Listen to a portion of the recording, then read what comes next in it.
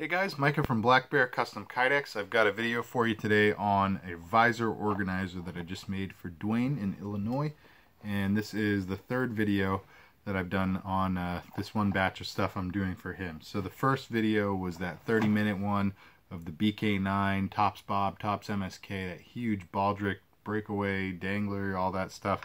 So hopefully you guys have checked that out. If you haven't, go check that out. It's a really cool sheath and a very versatile system, and it's just got absolutely everything but the kitchen sink on it. Let's see, the other project, there was a custom Damascus knife. I don't know the maker of it, but he wanted to set up with left-handed scout carry and right-hand pocket carry with an ulti-clip, and then there were two paramilitary twos. So I kind of did the Damascus and the paramilitary twos in one video and a quick recap of the big system, and then the big system was its own thing. And I've mailed all that to him already. I just wanted to make sure he had it on time for a trip he's taking, and I'm getting this out the door to him as well today. So he ordered this visor organizer, and I'm going to explain all these little rattly pieces here in a second. It's not quite what it looks like, but anyway, in this visor organizer, he asked if I could set up he's got a Gerber, I think this is the Impromptu, it's called, Impromptu tactical pen. So you can see it's got a little spike there for self-defense, but it also has an actual, whatever this is called, reciprocating or retractable ballpoint pen on it. So that's a pretty cool little item to have. We have a Gerber Crucial multi-tool, a Streamlight Micro Stream, and this is the rechargeable edition. So you slide that little lens housing cap there and reveal the micro USB port. So that's a nice handy thing, especially if you have a car charger anyway for a phone that takes micro USB. You probably have that handy to be able to charge it and just always have power on your light, which is nice. And we have this Kershaw Link. And I really like this knife. I'd never actually held one of these before, but I'm continuously impressed by what Kershaw's putting out in terms of quality of the knife and for the price especially. So anyway, obviously he has a blue theme going on here. He's got these nice, I don't even know what to call their colors, but I really like these blues, and he asked for Cryptek Neptune for the Kydex. This guy here is a Cold Steel Tiger Karambit, obviously.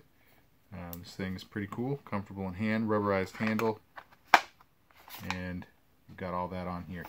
And then the last bit is this guy right here.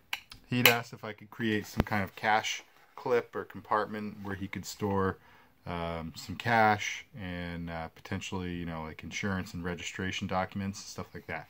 So that's that. Now, it's always a little bit tricky doing visors because visor organizers rather, because you know, I've got the first one I did was for my own car, but obviously I have my visor with me.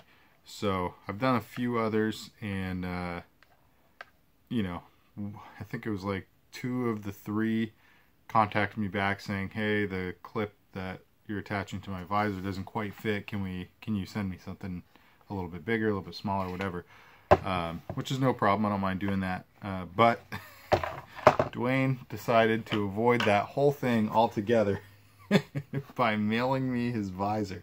So I thought that was awesome, and it completely takes away any chance that it's not going to fit right. So he threw this in the mail for me, which was much appreciated, and now I can just connect it to his visor, send it back to him. All he has to do is put his visor back on. So so now you guys will actually get to see how it looks on the visor itself. Now, what are these little rattling pieces? This is actually the carry system, and this is the first of its kind. So I decided to try a new design out and just come up with something that maybe would be a little bit more, a little bit stronger maybe, and have some more flexibility in terms of being able to adjust it on your adjust the placement while it's on the visor. So I think this system will work out really nicely, and it's super easy to connect and disconnect. So all you have to do, as you can imagine, is hook these little Kydex hooks over your visor. That's it. And you'll notice they're in pairs. There's a big one and a small one. There's 3 sets. And they all are actually connected. These 2 are connected to the same piece of shock cord. These 2 are, and these 2 are. So it's just a doubled over piece for a little extra security on there. And super easy. So let's see. Let's connect this sucker. Alright, so I'm trying to look at it from where it'll be normally in the car. And then your visor is going to go on it like that. So all you have to do to connect it, I'll show you right now.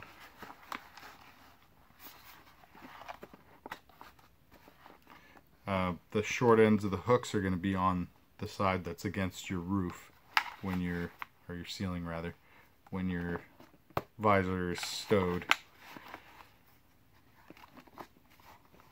Alright, so you got your 3 hooks over the top, and now you just grab their corresponding bottom hook and stretch it down. See how easy that is? And now, this thing is, it's on there nice and secure. You know, barring a serious car accident, I don't think you're going to have any issues with this coming loose or any of the items coming loose on you.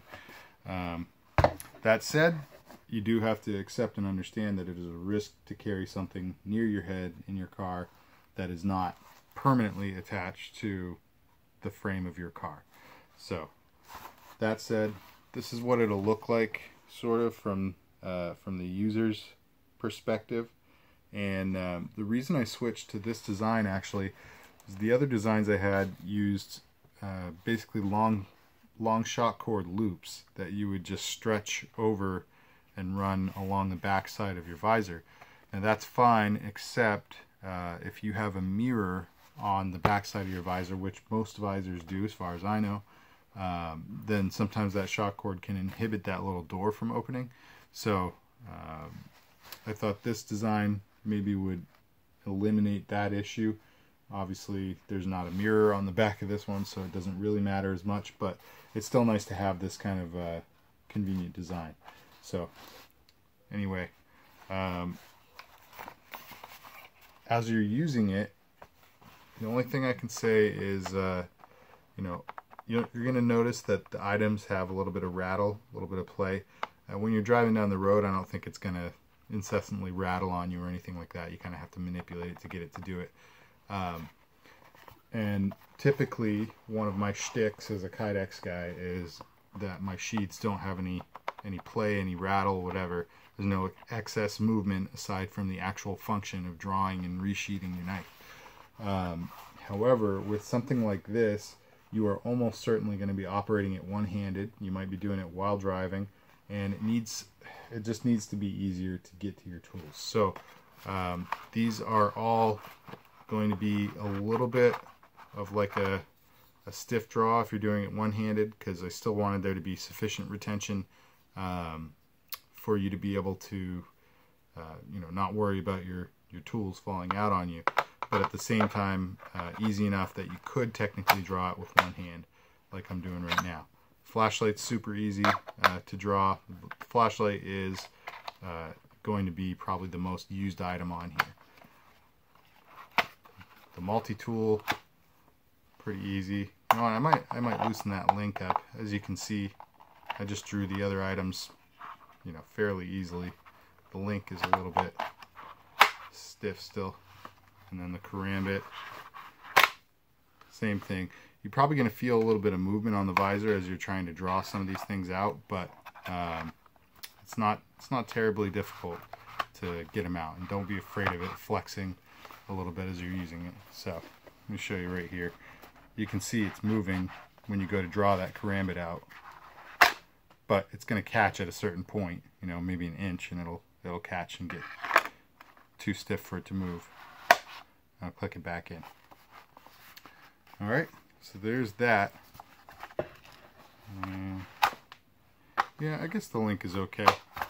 You just grab it, just pull it straight out, it'll be fine.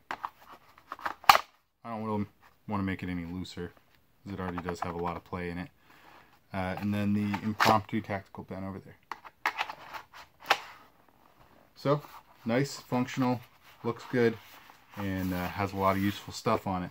And then, of course, this cash clip here, let me show you how that works. I'll get some cash out. Alright. Oh, you know me, guys. I can't make it through one without yawning.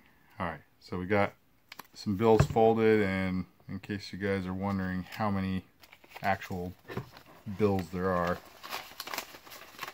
6, 7, 8, 9, 10, 12, 13, 14. That's 15 bills folded. Okay.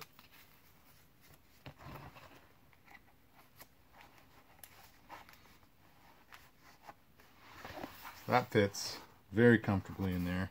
That's not even beginning to make that, I don't know what you want to call it, just like a taco clip. It's not making it stretch or sweat at all. So let's get a couple more things in there just to show you. I got a couple pieces of mail.